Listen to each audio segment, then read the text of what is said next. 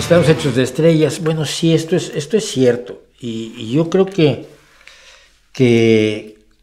vale la pena hasta dedicarle un segundo a esto, porque igual no todo el mundo lo sabe.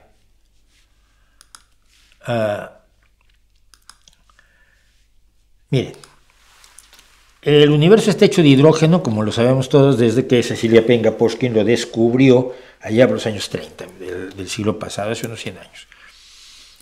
El universo está hecho de hidrógeno.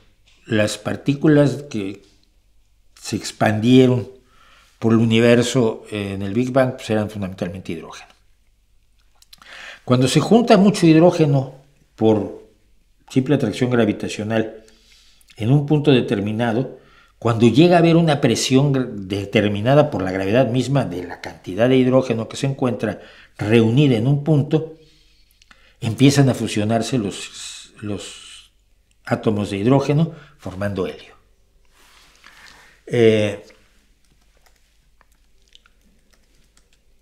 Eso se llama fusión nuclear. Es precisamente lo que queremos que se pueda hacer para obtener energía gratuita, barata y eficaz en lugar de la quema de combustibles fósiles. Entonces,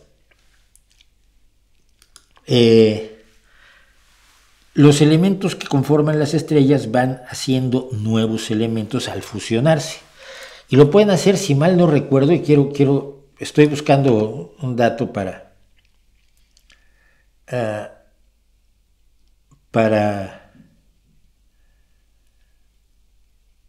si mal no recuerdo, es hasta el hierro. Dentro de una estrella se puede hacer hasta un elemento determinado.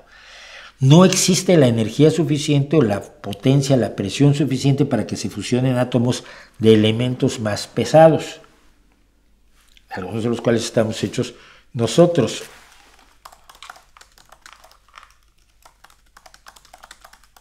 Permítanme un segundo. El elemento más pesado que se puede formar en el interior de una estrella es efectivamente el hierro, es decir, todos los elementos que están por encima del hierro con un peso atómico mayor que el hierro en la tabla periódica, pues no los pueden hacer las estrellas en sí, en su desarrollo, en su ciclo normal de vida.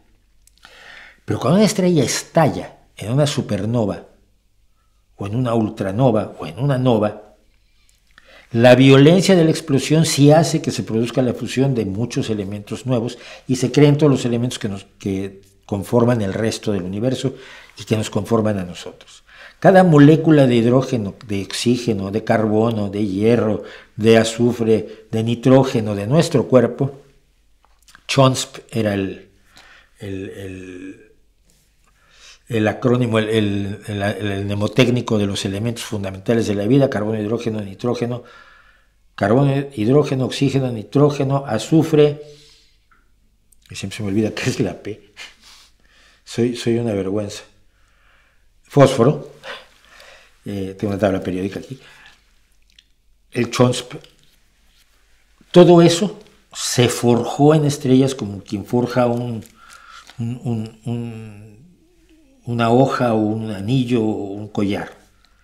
Somos polvo de estrellas. Tú y yo y todos nosotros y todo lo que nos rodea son elementos que se crearon en el interior de estrellas a lo largo de los 13.800 millones de años de existencia que tiene nuestro planeta. Y eso es tan asombroso, es tan profundo, tan...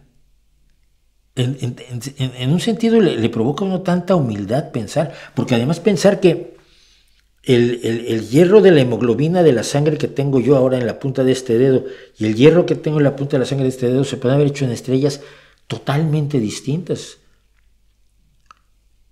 en estrellas alejadísimas unas de otras, que después de estallar como supernovas y repartir sus elementos por el universo, vinieron a coaligarse aquí en nuestro sistema solar hace algunos 5.000 millones de años.